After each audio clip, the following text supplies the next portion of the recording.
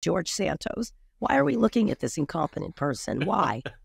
Like every minute you look at him is a waste of a minute you have in your life.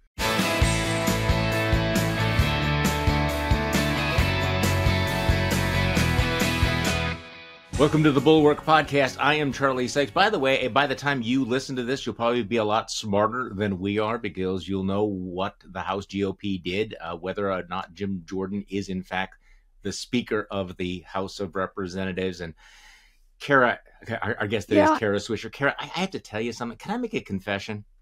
Sure, go ahead. The stupidity really does burn. I mean, it does really it does. Are you surprised? Yeah, well, no, I shouldn't be, right? Because, I mean, we've been coming to this for so long. It's just the fact that we have to talk about the possibility, as absurd, as ludicrous as Jim Jordan becoming Speaker, probably one of the least effective members in a pretty mediocre body, a coup co-conspirator, complete idiot. See, but what fascinates me is this logic that Jim Jordan is a legislative terrorist. Now, that's John Boehner's. He's a legislative terrorist and he's an extremist. Yeah. And so the argument is, okay, so we need a terrorist in there to keep the other terrorists in line. We have an extremism problem, so let's elect an extremist, right? Well, apparently he's nice now. I don't know. That's what I'm hearing. There's a really good line. Sorry I sound so bad. I have a cold. I have toddlers. But there's a really good line. There's a woman named Louise Gluck who just died this week, very famous poet. She has a poem called Circe's Power. And the line I love from this poem is, I never turned anyone into a pig. Some people are pigs. I make them look like pigs. That's what I think about when I think about a lot of these people. That's what they are, not pigs per se, but this is what they are. And they try to pretend they're not. And they either use social media or this is what we are now. And they try to manipulate people or and use people's good intentions of maybe this time. And there is no maybe this time. They are who they are the whole time. I was not expecting poetry this morning in a discussion about Jim Jordan. By the way, I should introduce our guest today, who really does need no introduction, Kara Swisher, host of the podcast On with Kara Swisher, co-host of the podcast Pivot, and has a forthcoming book, Burn Book, a tech love story. Will be out in March. Well, we'll have to have February you back. Now. February right now. They moved it up. Yeah. So again, the fact that Jim Jordan spent the weekend bullying the moderates, and and I suppose it's cynical. In my newsletter I quoted somebody as saying, moderates always cave. It's a story as old as time. They do. The normies are just like and apparently they are still afraid of a mean tweet. They are still terrified of Sean Hannity burning them. Right. Well, this is the point. If people are shameless and they're willing to do it, people will do it. And they have this tool now, which is social media, to do it. I think most people don't pay attention to this stuff, but it has an outsized power in Washington that they think it does, and that they will be primaried or that they'll be made fun of on Fox News. And it's certainly effective in getting people to cave. I just think more people stood up, like, say, John McCain did many years ago, if you remember, when he did his thumbs up thing. That more people would realize they have power in their hands, and the people without power are the ones who, use bullying as governing, which is not governing. So later it will be a problem because he bullied them into it, right? Yeah. But today it works, and it doesn't really work ever. No, it's not going to work. I mean, the House is still going to be dysfunctional. It's still going to be a complete clown car because whoever is the Speaker still has that narrow majority, and you have the crazed slavering Jackal Caucus that still has power. But you make an interesting point. One of the things that I think would have surprised the founders is the willingness of so many people in power to step back and give up their power. They thought people would be jealous of their power. The number of senators or centrist congressmen, committee chairmen who've decided, what, I could be relevant, I could have clout, but I'm going to turn myself into a potted plant. It's pretty amazing. I'm not surprised. I think they did anticipate it. They did anticipate this idea that people would give up power, and they were scared of it, actually. They were scared of that man who had no shame, right? They anticipated it many times in much of their writing. And I think that's why they designed it the way they did, which was because they understood that someone who felt like a king would show up at some point. Now, it took this long for it to happen, and that they would have no governors, I guess, no governors. And what's interesting is that It does work, and it ultimately, if you have no shame, you can do very well in politics these days. And I don't business. think you actually are effective. Yeah. No, and not necessarily effective. I mean, but it depends how you define effectiveness. So, Jim Jordan, if he becomes the speaker, will be able to push through defunding the prosecution of But he won't. Donald But he Trump. won't. Yeah, but I mean, But he won't actually defund it. But I mean, it's effective in the sense that he gets to pose for holy pictures. He gets the clicks, he gets the buzz, he gets the love. Right. It's all about attention seeking. Yeah. I mean, that's what's happening among the tech people. It's all about, look at me. It's narcissism, writ large. And I think what's interesting is I was thinking about the election in Poland. Mm-hmm. I think most people don't like this. And everyone's like surprised that the nationalists lost. I'm not. Yeah. People are tired of this, hypocrisy. And I think regular voters are, for sure. Not everybody. There's going to be a group of people that no matter what you do, believes in this because they've been fully propagandized through social media, through constant repetition. And they will be that way, and that's the way they are, and there's nothing you can do about it. Well, talk to me about most people are not like this. So talk to me about how this played out on social media, because there, on one level, it appears that what used to be known as Twitter, which has been completely f***ed over by Elon Musk, is less influential. But I just get this kind of the sense that the siloing has become more intense. But so give me your sense of how this speaker's race played out on social media. Yeah, I think it's just being destroyed in real time. You're seeing smaller and smaller echo chambers between and among people. And then it's fed by a media, I'm sorry to say, that just covers it like it's breathless. Like, now this person's out, now that person. Yeah. So it's a lot of information and no meaning. What does it actually mean? Yeah. And so it's designed to be like that. It's designed for enragement. It's designed for engagement, but it's not designed for wisdom. Right. And so if you look to, and it's also addictive, you know it, you can't stop looking. Right. Right? And so what actually happens? What's the actual result? Which is nothing, which is gridlock, which is nothing ever passes.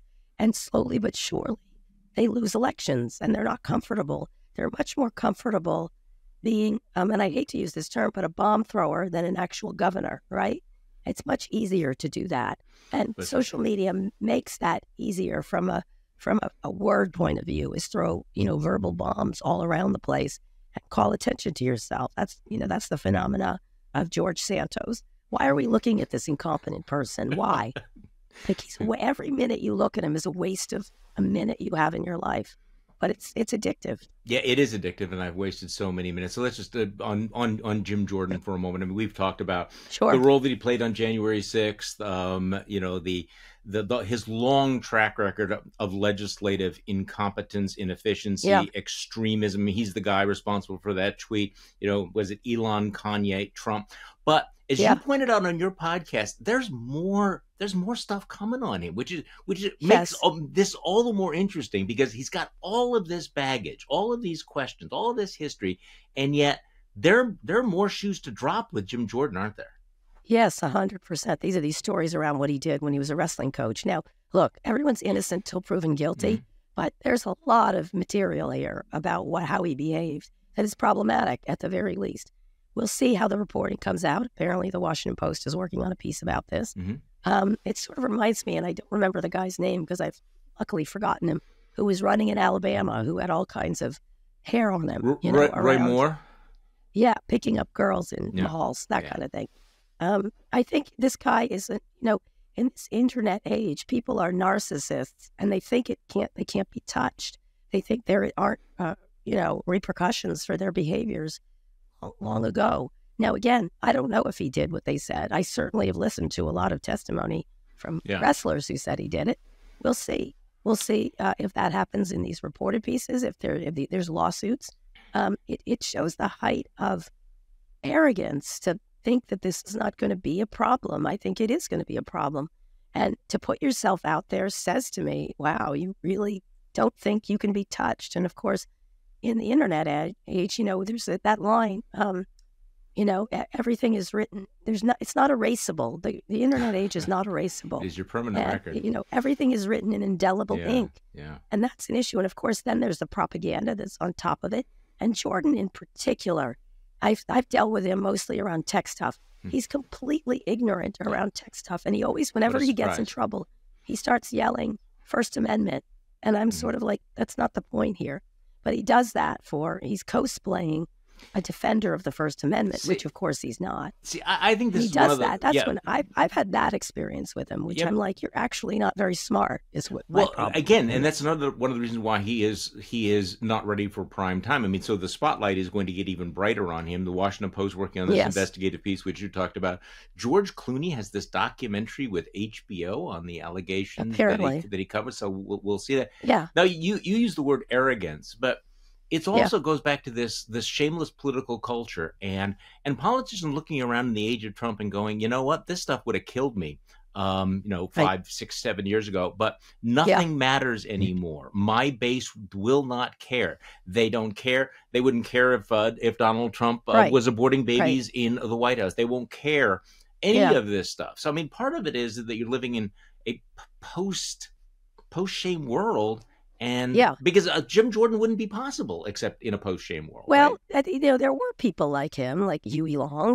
We've had a history of these kind of, cosplayers is what I call them. Demagogues. Where they demagogues. It's not a new, fresh thing for the United States of America or anywhere, really. The problem is the only one who's actually good at it is Donald Trump. Yeah. Like, let me just say, he is the greatest troll in history, and he's quite good at it. I don't think these other people have as much protection when they start down this road, right? I think there's two people who actually do very well, and they're quite opposite, which is AOC, who's very deft at social media, and Donald Trump. And I wrote a column comparing them. It's very different people, very different messaging. But I think everyone else really is I sort of am like, step away from the keyboard, step away now. And you see it everywhere, everywhere, whether it's this Israeli-Hamas thing or Ukraine.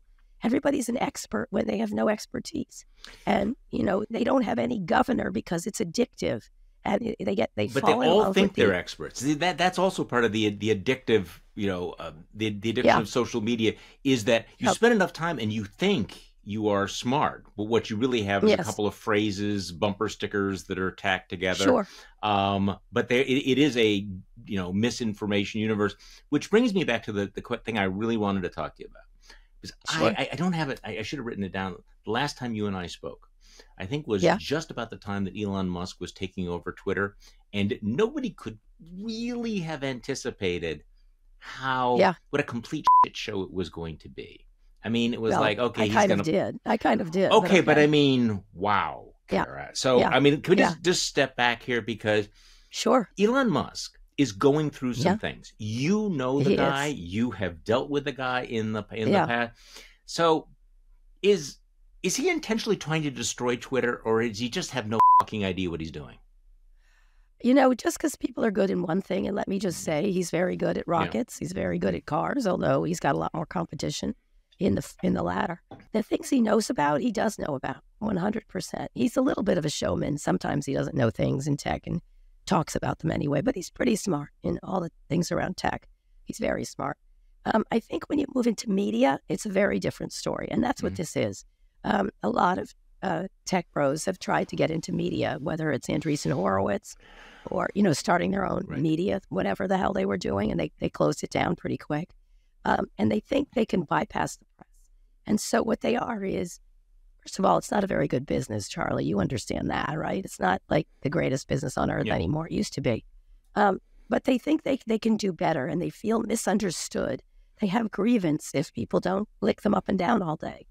And so they want to speak for themselves, right? And that's what he's doing here, is he's playing out a lot of personal trauma. I think there is personal trauma, although everybody has personal trauma, because he can afford to, instead of buying, a sports team or a yacht, or marrying 20 times, which he's done.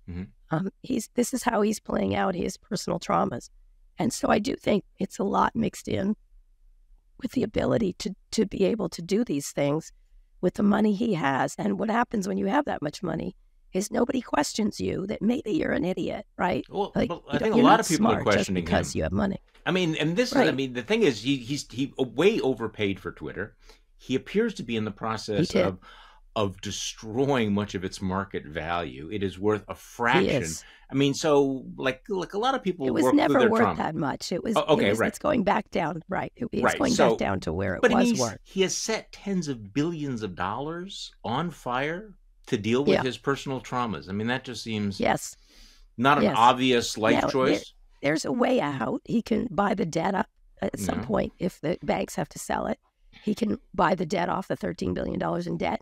He could take it public and be a meme stock. There's ways out for him that actually, there's one born every minute, essentially, and there's a lot of Elon stands. So there's a way out for him here. It's just kind of problematic, right? But you're right. He's turning it in his own little playground of neuroses, I think. You're right. Okay, so he obviously has a lot of trauma, a lot of neuroses. These are pre-existing conditions. Yeah. It does feel like he's going through something.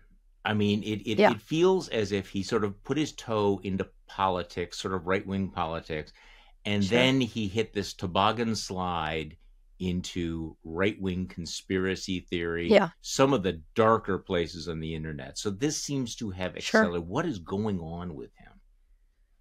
Well, it's propaganda at the end, like I say. It's not, everyone's like, this is new and fresh. This is propaganda, and this has happened over the course of our history very many times. But why does he want to do this to himself? I mean, this guy was the Time Man of the Year. He's got a brand. He's got other companies.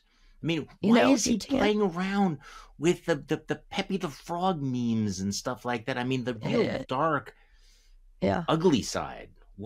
He's why always would he had embrace these that? qualities. Yeah. He always had these qualities of jokester, 12-year-old boyness. And Silicon Valley encourages men to become boys, right? Okay. They encourage juvenilia. They encourage people to just be brats. They do. And so if you can do whatever you want, you start doing whatever you want. And so it's very attractive to have explanations of a very confusing and difficult world. And he was like this to an extent, but it was more silly memes, right? It was more silliness. And now it's absolutely dark. It's a little bit like Pinocchio. You remember when he went to the island of the boys? They started off fun and games, and then it became donkeys. That's how it happened. And when you combine in this country gerrymandering with social media and say Fox News, you've got a prescription for real. People become. It's propaganda. I don't know. It's not that fresh an idea. And I think he's missing something that he can't pull himself back. So what did you think of what is your thumbnail review of the Walter Isaacson book that came out in the midst of all of this? And by the way, I'm a deep believer in wait until somebody has actually finished their career or their lives before you do the definitive biography. Yeah. And so basically you do this big biography in the midst of this massive storm.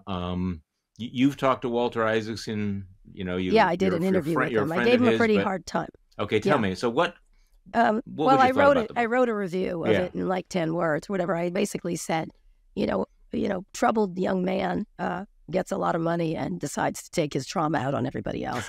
Sometimes he's right, sometimes he's wrong. Mostly, he just seems crazier and crazier. I think the problem with the book, it's a 600. It's a door-stopper book. I think he was a little bit of an amanuensis to this guy. He just typed what he said. There's a lot of sourcing problems in the book. He sort of is like, Elon says this, his dad says this. I don't know. That's not what a reporter does. Like in many stories, including around his childhood trauma, I don't know who's telling the truth. And I would like a biographer to tell me who's telling the truth and not just use it as he has demons. What can we do? You know what I mean? I'd like to know who's lying a lot more. I think there's one thing that inadvertently happens is you see him playing out the same trauma over and over again with different people, whether it's partners in his early companies where he feels aggrieved, or it's later the people who actually founded Tesla. He's still angry at that person. I'm the one who did it. It can be only me. And I don't fault him. He's very talented. Yeah. But I think it's a constant series of him getting in beefs with people. And then, and I don't know what's served by that and letting someone off the hook. He lets him off the hook. And one of the things I said to Walter in the interview was, you're harder on Amber Heard than you are on Elon Musk. Seriously? okay, she seems a little unstable as a person, but does she deserve the enormous amount of reporting that goes into her problems versus this guy? And that was my issue. It was a lot of excusing bad behavior as genius, and I don't agree with Walter on that. So you this is not new, and you know this a lot better than me. So help me with all of this. You mentioned that Silicon Valley encourages the tech bros to all be little boys. So the performative assholery of the tech bros is neither new nor isolated. It feels like it's intensifying, and it's not just Elon Musk. No, just Mark Andreessen just put out this techno-optimist guy. It's ridiculous. It's such, he likes to write essays now and again. He was famous for writing Software is Eating the World, which is like, well, thank you for that obvious revelation, but okay, great. He wrote that. He likes to do that with phrases. And he wrote this techno-optimist guide, and it was such a straw man. Like, those who hate AI, those who do this. He sets up a false dichotomy.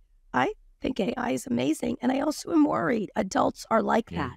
You know what I mean? Adults take a moment. And so one of the things that was really problematic with that piece is that you're either with us or against us. And I'm sort of like, it's okay to be worried about implications of inventions and at the same time understand they're important. And so he was setting up this idea as anyone who doesn't think it's all great is an idiot and kind of evil for pushing back and stupid. And that's how they have to do it, because honestly, they didn't go to college long enough, and they don't know how to argue, and they don't know how to make a case. But instead, they rather do this scorched earth policy that is just a straw man. Trump does it all the time. Yeah. So, but is this new culture? I mean, again, nothing new about narcissistic, adolescent tech bros. But a lot of them seem to have decided that they want to be more than tech bros. They want to be oligarchs. They want to be important. They want to be deep thinkers. And so we're entering a phase in which, we live in their world. I mean, there are so many billionaires with outsized egos and power and clout, and they affect this environment far more than say who is chairman of the House Ways and Means Committee necessarily. They do. So talk to me a little bit about the ambitions of the tech bros, what they want to grow up to be. I don't know. I honestly don't. It's essentially, he wrote a 5,000 word rant. I don't know what else to say. That's what it was. And one of the problems is this idea that you can, that this is the way to go. We are being lied to. It's the same stuff. Yeah. Whether it's there's an audience for that. Yeah. Well, it's the same language around RFK Jr. vaccines. We are told technology takes our jobs, reduces our wages, increases inequality. We are told to be bitter, angry, and resentful about tech. No, we are not. You know what I mean? It's kind of like setting up kind of a ridiculous argument. I don't know why they do it. Did they not get loved enough as a child? I don't know. I don't know what happened to them. But they're unable to have an actual argument. And anyone who argues with you or provides feedback is the enemy. And it's weird. It's just weird. When you're a billionaire, you can create your own bubble, right? You're surrounded by people who are telling you that you are funny, you are beautiful. Have you done something great with your hair? Love the outfit, right? Exactly. Hey, that last bromide that you said is like, this is Socrates. Brilliant. You are brilliant. Yeah. You are a philosopher king as well. Yeah. So it wasn't that long ago that places like Twitter, I'm going to keep referring to it as Twitter. I mean, how do you pronounce this? X? Sure. I mean, it's like whatever. You can call it Twitter. It's fine. The Twitter was the place you went to be able to follow news. And so in the before times, in something like the Israeli war, we would be looking for information about what's happening in real time. And now you've talked about this rather extensively because Twitter has just become a cesspool of fake videos, misinformation. There was a propaganda network of 67 accounts found on Twitter who were coordinating a campaign of posting false inflammatory content related to Israel and Hamas. CBS reported Elon Musk laid off much of the team responsible for monitoring posts. The account profiles were like sleeper accounts posting innocuous information until they were activated after the attacks by Hamas. I mean, what's going on here? I mean, clearly Elon Musk took down all of the controls right at the moment when perhaps they were most critical. Well, he did it right away. He did it a while ago. And so this Right. is one of the first big crises that has happened. Twitter was never good at this. They were always there was always a bot problem. There was always a misinformation problem. Same thing with all of them. It's a very difficult issue, but not even trying and just letting it go. And I guess his philosophy is, now you know what they think, and therefore it's a better world. Actually, what it is a more confusing, and it's a problem to figure out what's real and what's not. And when people are in a high emotional state, that's not good, right? It's not that you don't want to keep things from people. It's that they're in a high emotional state, and something that's inaccurate can send them into the next version of that. And so what is the purpose served by serving up fake videos? There's none. There's none except to get people more upset. It doesn't bring us to a better place. And, it's absolutely true that you were very upset in the moment, and as we were after 9/11, if you recall, everybody had an emotional reaction. And then everybody, even as horrific as it was, everybody calmed down and said, okay, what should we do? Instead of just lashing out. And that's how adults behave, right? Yeah. And so I think what happens is when he creates a information network where information is bad, you're going to have bad consequences, no matter how you slice it. Now, the good thing is a lot of people understand this, but not everybody, for sure. And therefore, everyone's going to try to game the system and try to create, chaos. And a lot of people they don't want to create illumination. They want to create chaos. They want to. And this is the perfect tool to do so. That's their goal, is chaos. So and again, it's propaganda. Well, the Europeans have a different approach than we do. We kind of throw up our hands about all of this, but the EU has instructed Twitter and Meta to tackle the all of this disinformation and misinformation, and there are fines and fees involved for not complying. Yep. So, is that going to have any impact? Does that make a difference? Well, Elon's sort of like, sue me, make me. I think he's done that with rent. Like, I'm not paying the rent. What are you going to do? If you're willing to, getting back to shameless, of being like, I'm not paying the rent. I'm firing these people. I'm not paying them their severance. They have to come at you, right? And therefore, you're in a more powerful position if you're Donald Trump perfected this, put me into bankruptcy, whatever, He's, what he's doing around the courts right now is the same thing, is come at me, arrest me. I'm fine. Right. Very few people are willing to do that. Same thing with Jim Jordan. Right. Go against me, see what happens. I mean, I think so that all connects. So I want to come back to social media in just a moment, because there are these. Sure. I'm constantly getting people saying, okay, if you're, how long you stay on Twitter? You go into Threads. What about this and all of this? We'll come back to that. But you gave a very interesting interview to Christiane Amanpour a couple of weeks ago about Rupert Murdoch's legacy, which I want to, things move so quickly, we kind of forget that, hey, we actually had succession in real life. Fox News has gone through a few things this year, lost that $787 million lawsuit to Dominion, fired Tucker Carlson. Rupert Murdoch kind of surprised people, shouldn't have surprised people, but he left. So give me your sense of, as you look back on that. Left in parentheses, that old crocodile hasn't gone anywhere. No. He's still wandering around the swamp, ready to kill. No. So that Lachlan's going to put the mirror under his nose when they're burying him. I mean, it's just going to they're going to poke him with pins. I always say I would never turn my back on that old man. You said that you think that he was the most single destructive force in America, England, and Australia. Now that's saying quite a lot. One of them. It has to be combined. Yeah. Well, there is, but I think he was willing. It's the same set of willingness to just not care about the truth, right? Yeah. It's the same set of, audience. What will make them excited and upset? At first it was tabloid, which everybody gets tabloid. It's fine. The New York Post, whatever, they can scream about whatever they want. Yeah. But he took it to an extreme that, just shamelessness to an extreme. And the cynicism, too. He's cynicism. And, I essentially, you like to say he created a monster and it got out of his control, but I don't think it got out of his control. I think he purposely created a monster. And then, when people weren't doing what he said, say Tucker Carlson, who decided he'd had enough of the old man, he fired him before he could leave, right? That's what it looked like there. I feel like there's, if between social media, Fox News, and gerrymandering, it explains a lot of what's happened in this country. And I do think they were the first to go there and do this, even though he wasn't particularly good at internet. Yeah. He was very good at broadcast and making an entire group of people believe things that weren't necessarily true. Why do you think he fired his biggest star, Tucker Carlson? What do you think had happened? He was a liability. Mm-hmm. I think the lawsuits, the Smartmatic, and that's still pending. Mm-hmm. I think he cost him a lot of money and for sloppiness. I think he indulged him forever. Yeah. And then the guy started thinking he was bigger than Rupert Murdoch, which maybe he is, maybe he's not. I don't know. Okay. Now that was my next question. So there was a lot of speculation that Tucker had become so big that in fact he was bigger than Fox, and that even after he left Fox, well, that's what I want to know, because I keep waiting for Tucker's next big thing. Well, that was my question.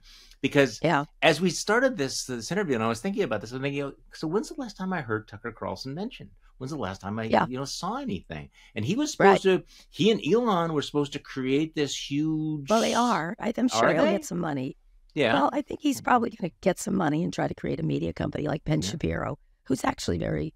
I can't stand Ben Shapiro, but he's good at business. I'll tell you that. Yeah.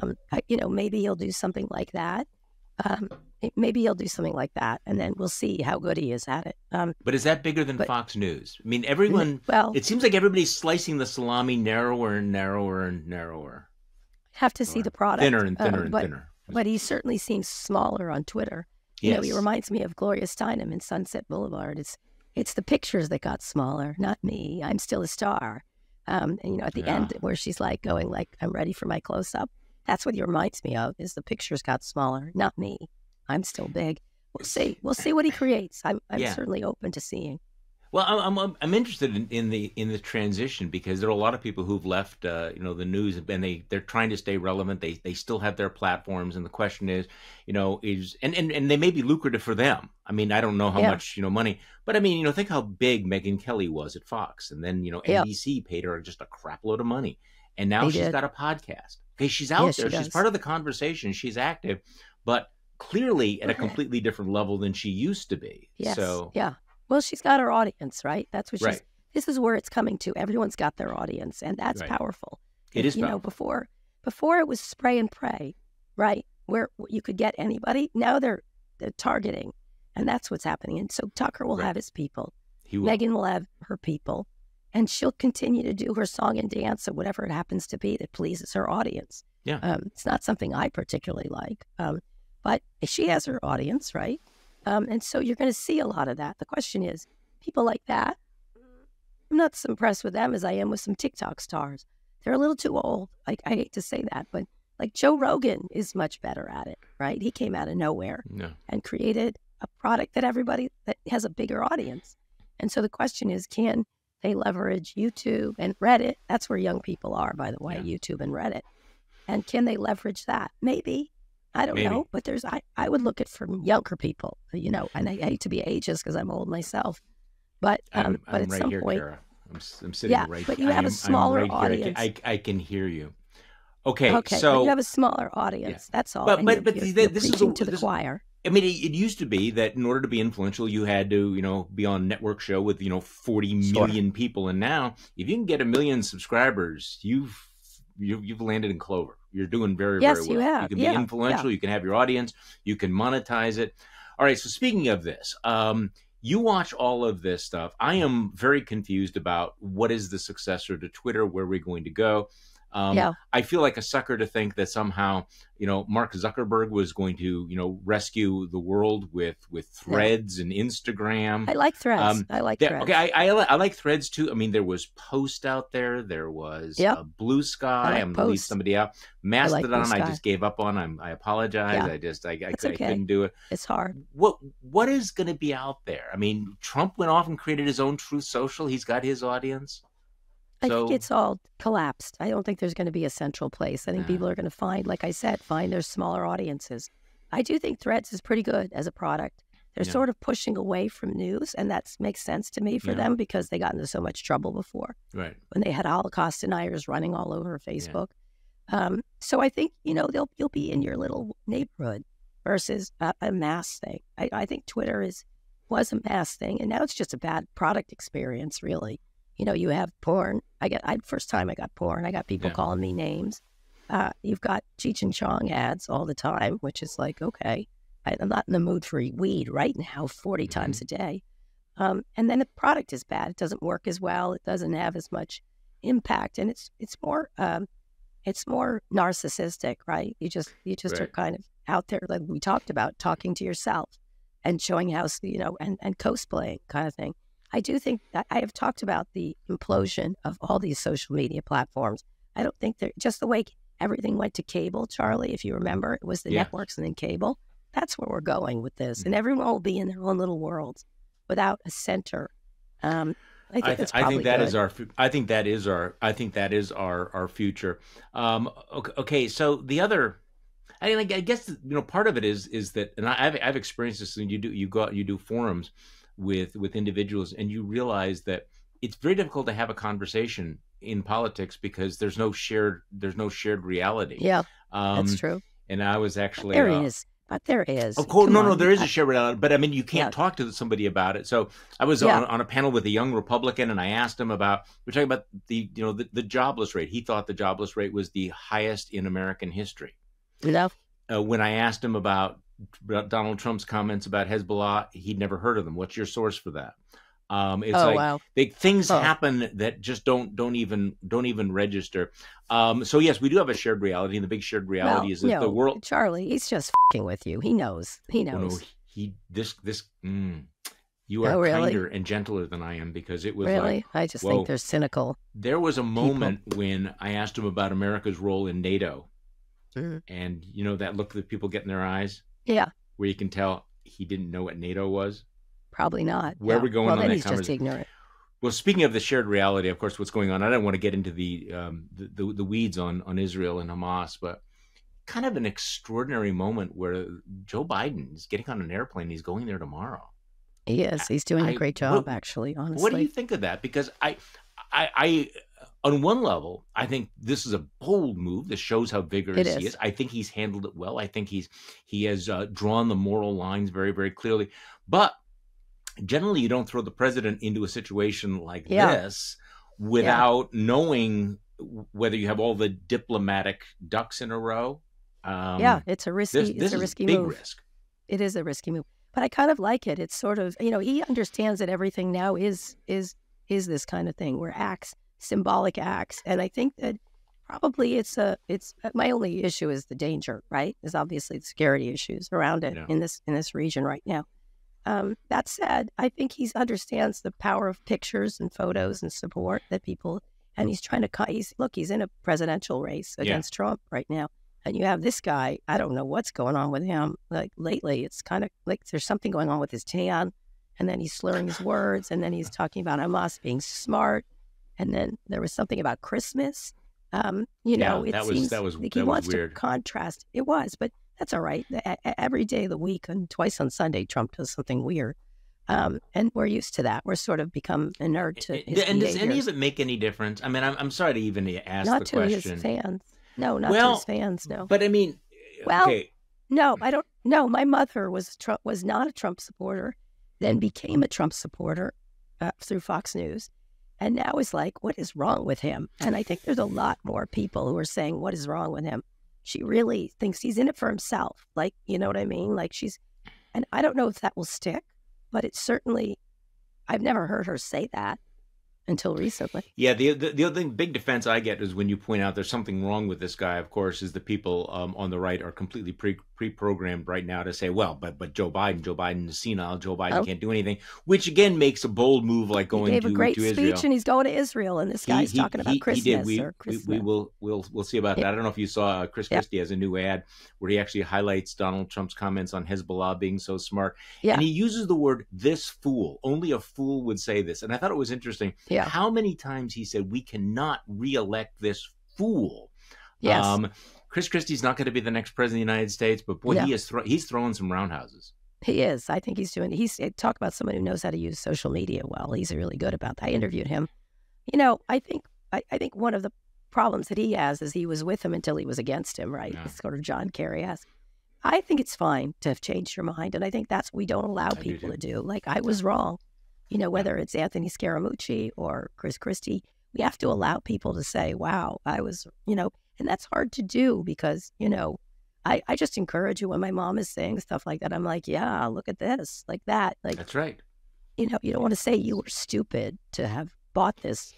And at a certain point, it's all hands on deck. If we cannot have the luxury of not having the enemy of our enemy not be our friend. So, right, I find that distasteful. One of the things I think about is, you remember the silent majority with Nixon? Oh yeah. I think there's a silent majority of people who've just about friggin' had it, and they just want to deal with their kids and the economy and crime. Crime is something you should be concerned about, right. And drug use and making a good living. They're concerned about AI and what it'll do to their jobs, justifiably. And I think there's a lot of people like that who are like, this is a circus. And Jim Jordan is a clown, and Donald Trump is a clown, and there are serious things happening. And I do believe there's a quiet group of people, you see it in elections across the country and in Poland, where we're like, that's enough of this nonsense. Yeah. I believe that. I do believe that. I think, well, it's going to be interesting because you can see the Democrats are very, very anxious to run against Jim Jordan. And you know that, I guess here's this, my 5 cent theory on this, because I was at, before this all came down, I'm thinking, well, there's 12, 20 Republicans who were elected in Biden districts. Why would they want to go along with Jim Jordan? Yeah. Why would they want to be linked to this crazy? And maybe what they've decided is the greater crazy is Trump, the lesser crazy, which is, hey, we're on the ballot with Donald Trump. If we're going to nominate Donald Trump, there's no, incrementally, it's not that much worse to have Jim Jordan, but it is going to be a mess. And the more people find out about Jim Jordan, right? He can't do anything, correct? Well, but your point is interesting, is that he is counting on that post-shame politics. I don't think he's ready for prime time. I don't think that he's going to survive in the spotlight as well as somebody else. And if he thinks that he's going to get the same moral pass as Donald Trump, I think he's somewhat naive. No, Kara nobody Swisher, is. Host Nobody of the podcast On with Kara Swisher, co-host of the podcast Pivot. Cannot wait for your book in February. Burn Thank Book, you. It's fun. A Tech Love Story. Thank you so much for coming coming back on the podcast. Thanks, Charlie. It's always a pleasure to talk to you. All right. Thank you. Thank you all for listening to today's Bulwark podcast. I'm Charlie Sykes. We will be back tomorrow, and we will do this all over again.